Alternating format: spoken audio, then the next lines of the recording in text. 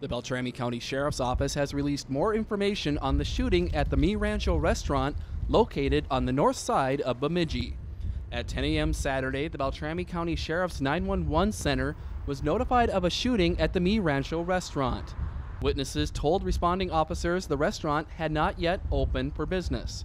It was occupied by several employees who were preparing for the usual noon lunch crowd when a former employee forced his way through the back door of the business and started an altercation with several employees. This altercation ended with a shooting, resulting in the death of the former employee. Beltrami County deputies and officers from the Bemidji Police Department began investigating at the scene and immediately identified and took the shooter into custody. Investigators from the Sheriff's Office and the Bureau of Criminal Apprehension began interviewing witnesses with assistance from members of the local Safe Trails Task Force, Bureau of Indian Affairs, and Border Patrol.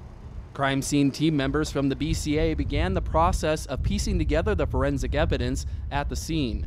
At this time, there is no threat to the public's safety. The name of the victim will not be released as the next of kin of the victim have not yet been notified.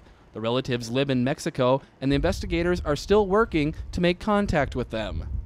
No charging decision has been made at this time, as the investigation is still ongoing. We will continue to bring you updates as they become available. For Lakeland News, I'm Josh Peterson.